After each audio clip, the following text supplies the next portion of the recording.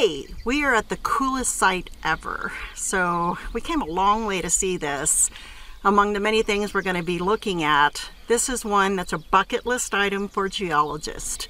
Why? Because this particular layer represents a boundary marker that below the layer that kind of looks like a chert, it's a grayish white color, that represents everything below it. In the rocks that are Cretaceous in age contain what we call avian and non-avian dinosaurs. So birds and reptiles like dinosaurs. But above that layer, non-avian dinosaur fossils are not found anywhere in the world. At least we know of yet. And I doubt we'll see that anywhere because it's not been found. So why is this so significant? This layer is iridium. You'll see how that's spelled on your screen. Iridium is a rare earth element, and we're talking like trace concentrations of it. Iridium is actually a valuable type of ore / metal rare earth element, but we have such a high concentration of it that it can occur naturally, either from a volcano from inside the earth where an eruption happens, which is one hypothesis for what this layer is, but this much would even come from a volcano. It would come from something like a meteorite that's extraterrestrial. And indeed, a 6-mile wide meteor struck the Earth back around 66 to 65 million years ago at the conclusion of the Cretaceous period. What lived back then? Some of our favorite dinosaurs like Triceratops, Pachycephalosaurus, things like Stegosaurus, things like Tyrannosaurus rex and Velociraptor. Those fossils exist in large quantities below the iridium layer, but cease to exist above it.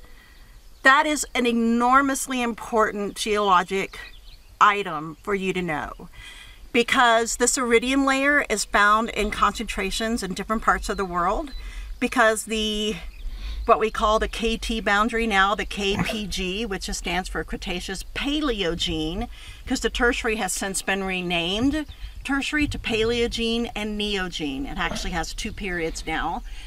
And the significance of this is that we don't have these fossils after that. You might notice the rocks seem very charred.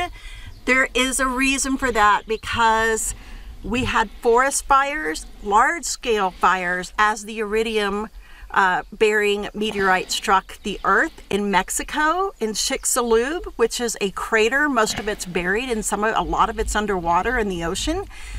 And it has been found by a group of guys.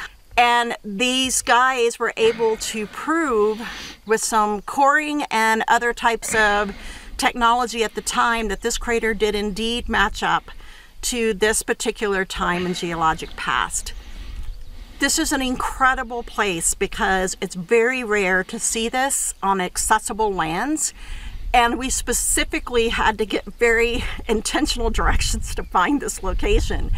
And it is part of the state park. We're just right down from where the wildlife viewing area is. So again, this layer that is so important, I can't underscore why we think it's important for you to know about, because it does represent one of the most historically significant events in geologic time in terms of mass extinctions.